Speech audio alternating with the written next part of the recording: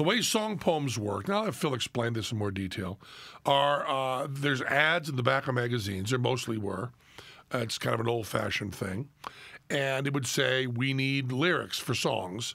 You would send your lyrics into this company, and no matter how bad your lyrics were, they would say they're great. And then you would pay money to have professional musicians record this so you could make money off your songs. Right. It's also called song sharking. And what you have is what I'm always looking for in art, which is you have the combination of insanity and skill. Or if you want to call it inspiration and perspiration. If you want to call it any sort of thing that's broken down. What you're always looking for in art is somebody that has incredible skills and someone that has the inspiration to do crazy stuff. Passion. Passion. And it's really hard to find those two together. So you usually see one or the other. You usually go to see a crazy person who can't do very much, or you go see a person that's not very crazy, but that practiced a ton. And we all have examples in our music libraries and in movies and so on of perfectly done stuff like, you know, a Martin Scorsese directed movie. And then you have your crazy, you know, I'm trying to think of, you know, Plan 9 from Outer Space. Sure. Which is all inspiration. And then you have all the, you know, the Days of Heaven.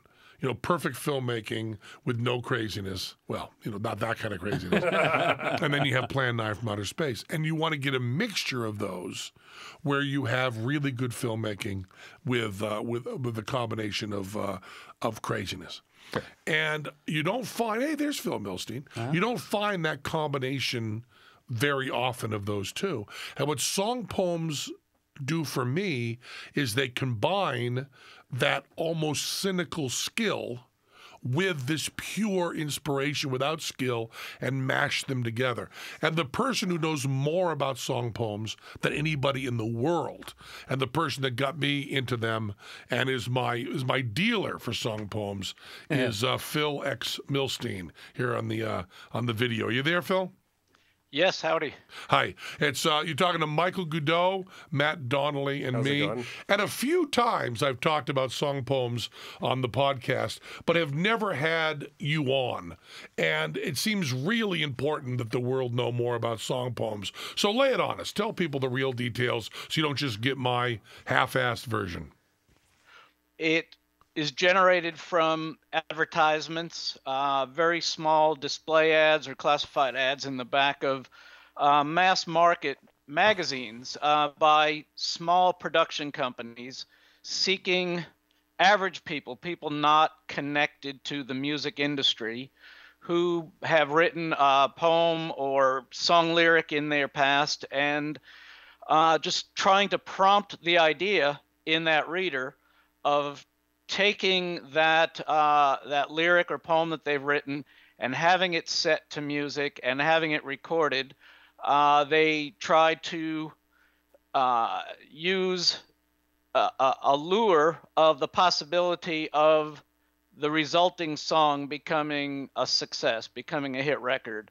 And then becomes, I mean, if they're able to influence a reader into submitting their lyric for what the ads usually call free, what's the word they use? Free analysis or assessment of the song, of the lyric's possibility to be a hit record. They then try and pull a bit of a bait and switch by taking what the reader, who's now the customer or potential customer, and also the song lyricist, what they initially would assume would be a revenue stream coming back to them, and have to turn it around so that that person then will actually subsidize their lyric being having a melody set to it, having it recorded, and ultimately having it manufactured as records. The revenue, the money that they pay out, has to cover all the overhead plus profit of the company in order for this to be a viable transaction.